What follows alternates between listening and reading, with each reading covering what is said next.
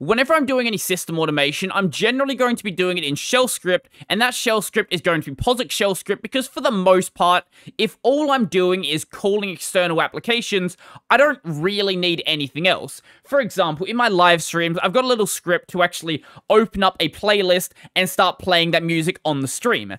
I could do that in something else, but why bother? But I'm also not up for the task of bashing my head against the wall because I want everything to be done in POSIX shell script. Sometimes it's easier just to use an actual scripting language, like for example Python. And today I wanted to do a video talking about why Python is my favorite programming language. And I know that's not going to be a popular opinion. I don't really care. I like Python. One of the things that I use Python for is getting quick and dirty scripts done.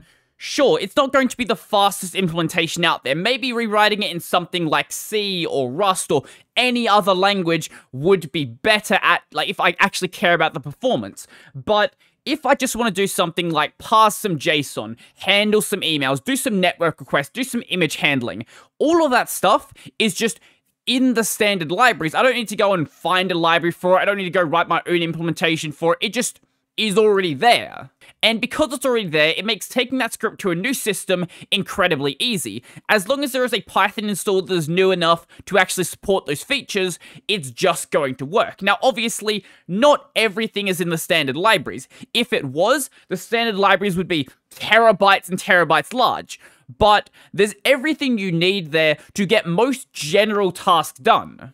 And because all this stuff is in the standard libraries, as you would expect, it is all really well documented. If you've never looked at the Python documentation before, Python sort of shows you how documentation should actually be done. So if we go to all versions here, every single version of Python has its own separate documentation, including all of the changes that were specific to that individual version. So let's just go to the latest version, so 3.9.5 as of recording, and let's say I want to look at the documentation for element tree. Element tree is the module for parsing XML. So let's go into that one, and every possible part of this is documented. It includes things like examples as well. Examples are one of the things that a lot of pieces of documentation are severely missing, but this actually shows you how to use it, not just what the API looks like. Obviously, it has that as well, but having the examples there are incredibly useful.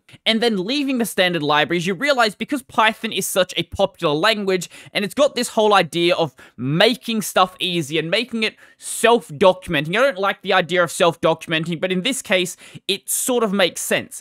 Because of this whole mentality, you realize that everything you could possibly want to do with Python probably has a third-party library. Now, I know the hardcore C guys who want you to write everything yourself, make it as quick as possible, probably will think this is a bad thing, but when it comes to a language like Python, this has a very different use case where Python is here to get things done in a quick and dirty fashion. And if I can just glue a bunch of libraries together and get what I want done in 5 minutes rather than 5 days, I think in this case, it's an absolutely amazing thing. I do think some developers take this too far and use Python for things that it shouldn't be used for example, a file manager, and when they do that, the performance severely suffers, but for the simpler tasks, this just makes it easy. Even though the Python documentation is amazing, and even in the case of third-party libraries, it's generally good. Not always the case, sometimes it is a bit of a mess, but generally it's at least workable. Even though that is the case, sometimes having a bit of extra support can actually be helpful in places like Stack Overflow, Reddit, wherever it is that you get your programming information from. And Python is one of the biggest languages in the world. That is something you cannot deny. And because this is the case, pretty much any question you could want answered probably has been answered already. Obviously, don't just take the answer at face value, but it does give you a baseline to work from to build on your own solution. Even if you've never written a line of Python in your entire life and try to avoid Python applications like the plague, you probably already have the Python interpreter actually installed, because a lot of applications just have a script somewhere in the background that actually need it. There's no way that you could run a modern Linux system and avoid Python. If you manage to do so, I would be very, very impressed. This just removes any barrier to entry to actually start working on Python code. And likewise, Python runs on basically everything. Obviously, you have like the normal things like Windows, Linux, Mac OS X. But do you want to go and run it on something like OS 390, something you may have never even heard of and probably have never even touched, or maybe Solaris or RISC OS or iOS?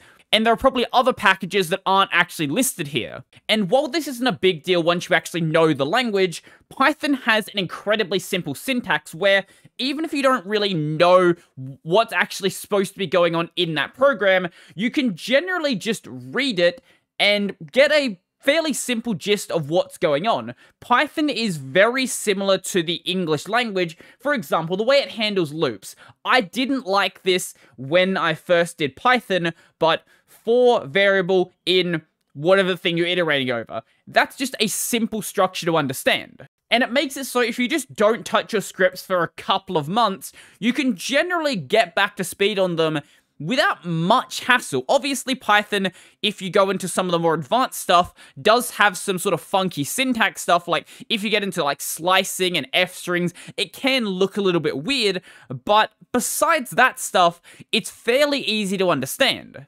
And something really important to me is having good tooling around the language. In the case of Python, it's very, very easy to set up a dev environment and get syntax checking and things like that, just working in a couple of minutes. Some languages out there are a bit more of a hassle, but in some editors, Python is just working perfectly fine out of the box. Now, when I use Python, I generally set myself a couple of rules to make sure I'm heading in the direction that I think is important. So one of those rules is if my script is going to be a bunch of os.system calls, I should just be using shell scripts. So os.system basically lets you call external applications. So I could do something like os.system and call ls, os.system call grep, things like that. Because if you're using Python like that, you're effectively not using Python. Now, I do have an idea where I will need to call os.system at least once, but that's going to be to actually show the results. Basically, I'm going to use it to open up dmenu. Another thing is, if it's going to be a short script, like under maybe 20 lines of shell script, I might as well just go and write it in shell script. I generally keep Python for any of those more complex tasks that's going to actually take a much more to actually write. And because I'm writing Python for myself, not contributing to anyone else's project, I generally don't care about the Pythonic approach. So that basically is the community-defined way of how you should actually write Python. Even though there are like 3 different ways to go and format a string, only 1 or 2 of them are actually accepted now.